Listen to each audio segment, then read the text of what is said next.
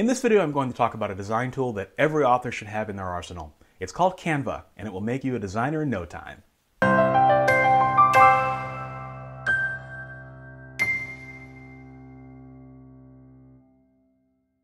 Design.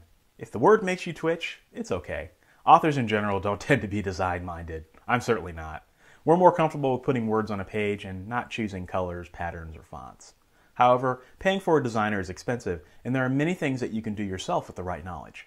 Enter Canva, a web-based design program that turns even the most design-challenged people into designers. With a clean and easy-to-use interface, Canva allows you to create beautiful designs quickly, and it provides a library of colors, patterns, fonts, and other design objects to help you make designs that stand out. Whether it's a book cover, a banner for your website, a Facebook ad, a YouTube thumbnail, or even business cards, Canva has you covered. And best of all, it's free. I've been using the program for about 2 years now. When I didn't have Photoshop, it came in handy more times than I can count. And honestly, there are times when I prefer to use Canva over Photoshop just because it's so much easier to use. So in this video, I want to walk you through the software and show you exactly how it works so you can save some money on design fees. Okay guys, welcome to Canva. This is the home page, and if you don't have an account, this is where you can sign up for your account. You can do it easily via Facebook or via Google. But before I jump into the app, I just wanted to show you some of the resources that are available if you are not familiar with design or if design makes you uncomfortable. So Canva offers a really cool resource called the Design School.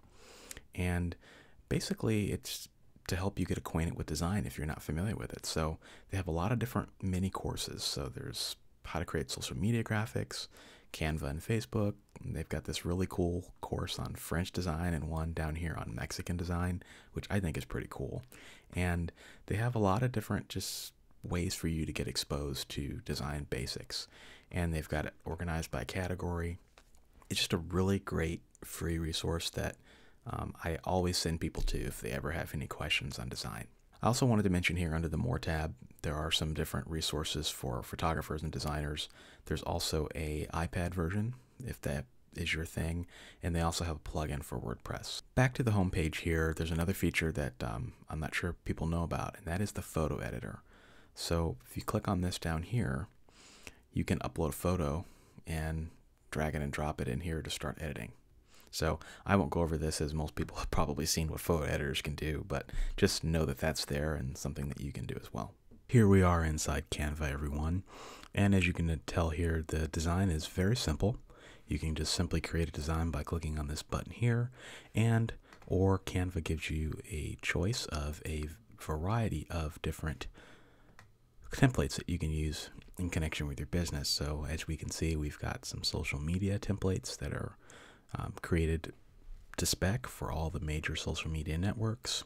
So if you wanted to create a social media graphic, if you wanted to do a Facebook cover, Pinterest graphic, and if we scroll down here, here are some templates for PowerPoint presentations, magazines if you're into those, and authors will particularly appreciate templates for ebook covers, blog titles, and even infographics if you wanted to create one of those as part of your brand.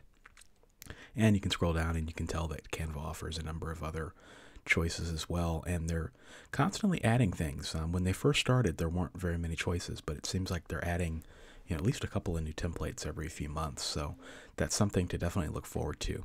And if any of these don't trip your trigger, you can always click the custom dimensions and create a template of your own. So for this video, we're going to create a blog title.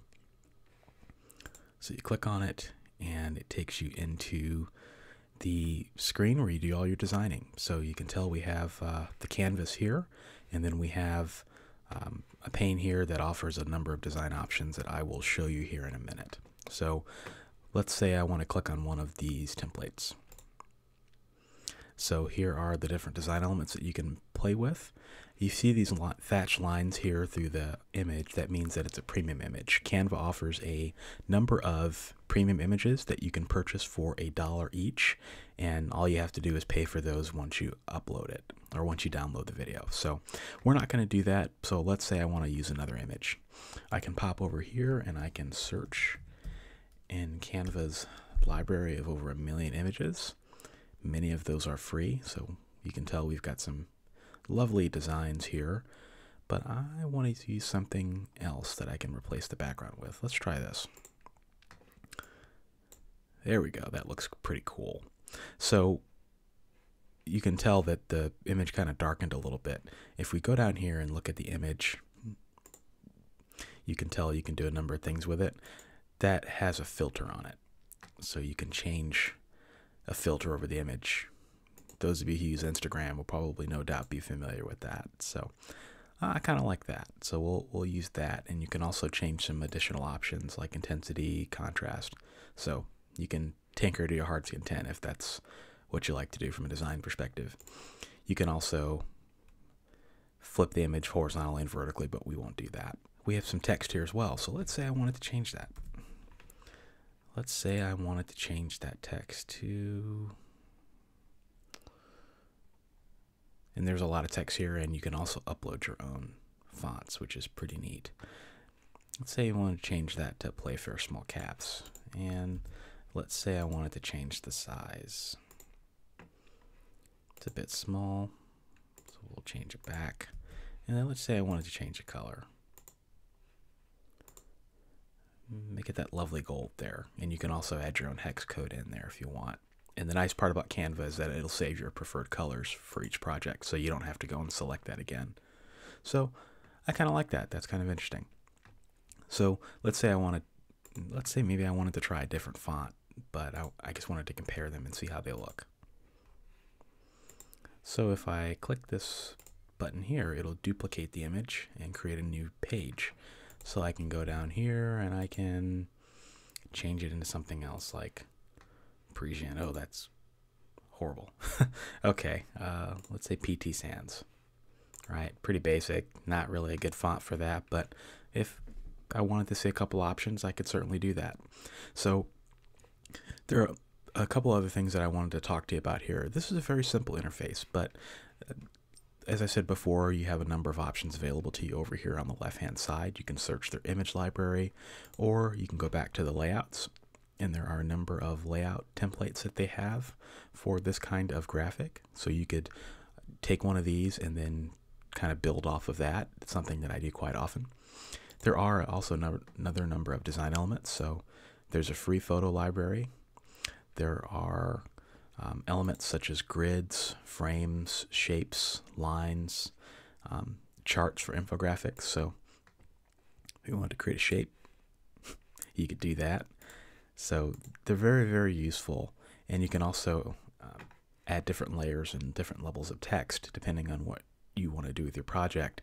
And if you have a simple image, you know, just a background with some text, you have a couple of free backgrounds that you can use, or you could create your own solid color background as well. And Canva also gives you the opportunity to upload your own images, which is critical on something like this because everyone these days seems to be using Canva, and you don't want your design to look like everyone else's design out there. So you could very well go to a website like Shutterstock or Getty Images or Dreamtime, purchase your own royalty-free images, and then bring them into Canva to edit them. Now, when we're ready to export the image, you can change the title. So let's just say, call that lovely image. You can share it with friends. You can post it on Facebook or Twitter, or you can email it to someone, say if you wanted to get their feedback, or you could just simply download it, and you can download it in web quality, high quality, or PDF. And if you wanted to print it, you could do that as well. So very, very robust when it comes to exporting formats. And if you wanted to make it public, you know, people could search for it on Canva. You could certainly do that as well. And as you can see, I have it pulled up in a separate window. This is what the final project looks like. I think that looks gorgeous. I think it looks great, and it would look great on your blog because it's formatted to spec. The design is really easy. It's easy to pair and match fonts, and the colors look good. So that's Canva. I hope you guys enjoyed this tutorial. I always recommend that everyone at least give Canva a try, even if you have Photoshop, because there are some things that are easier to do with Canva than in Photoshop, such as creating thumbnails, doing quick image manipulations. And if you don't have Photoshop, then this is a great way to do a lot of that quick editing without having to spend a lot of money.